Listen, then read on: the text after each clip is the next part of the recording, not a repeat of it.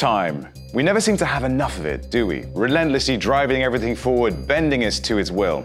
The successful citizens of the last decade were declared to be cash-rich, time-poor. So yes, time is valuable. Every second counts, and if your name is Rongjian Lan, then you take this very seriously.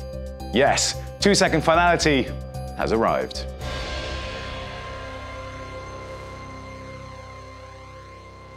I've been doing a lot of transactions on Ethereum recently in my NFT art experiments, and I have to kick myself when I realize how quickly I've accepted the cost and the slow speed as just part of the game, because that's just the way it is, right? And it's that attitude, exemplified by me, that needs challenging. Now, when Harmony was knocking out blocks at 8 seconds, that was already quick. And 5 seconds, damn!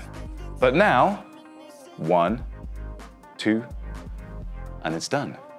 Now, way back last year, we covered what finality actually means by doing a test where we sent coins from one wallet to another and back again.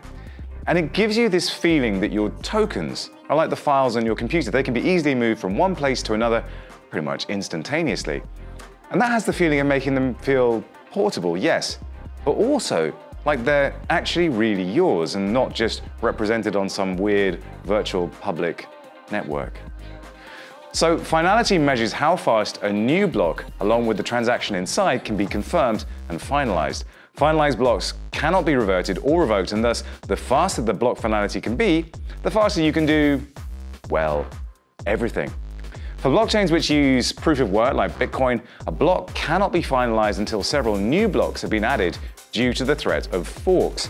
So users often have to wait many minutes, sometimes hours, yes, even days sometimes, to get their transactions confirmed. And yes, even as we hit the back end of 2020, this is still an issue.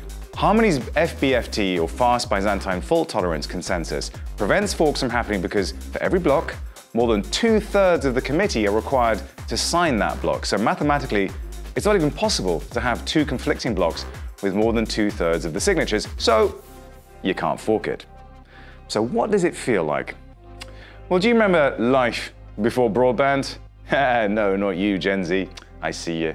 Well, probably not, because back then, loading pages, web pages, it used to suck.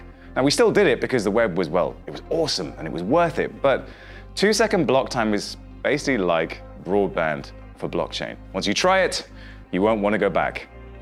1, 2, and it's done. Thank you, RJ.